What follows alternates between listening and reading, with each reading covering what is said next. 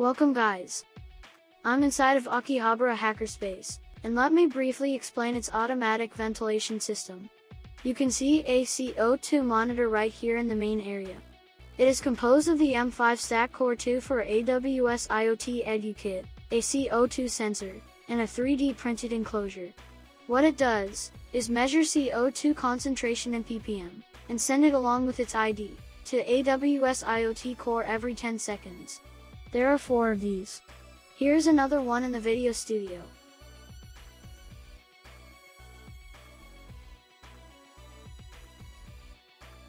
And another one in the hallway.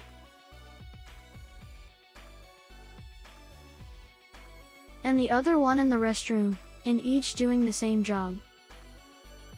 Now let's go back to the main area. As you can see, there is a powerful ventilation fan inside the kitchen hood. Since this fan is powerful enough to pull and clean air from every little opening in the space, it alone can ventilate the whole space. If you take a closer look, another Edukit is right there. This looks exactly the same as CO2 monitors, but it's got a solid-state relay unit on top of it, instead of a CO2 sensor. What it does is turn on and off the SSR depending on the received payload from AWS IoT Core.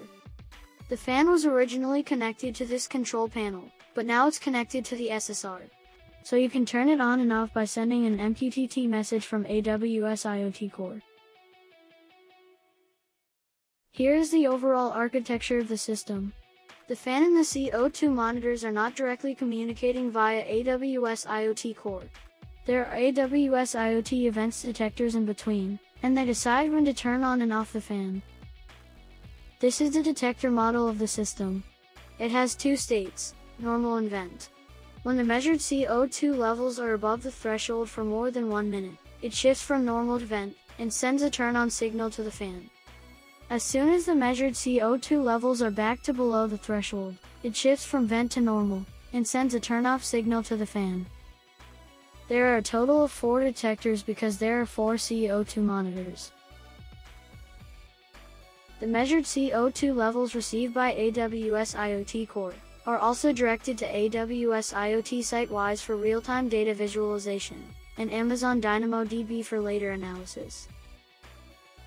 Okay, I guess you've got enough background information.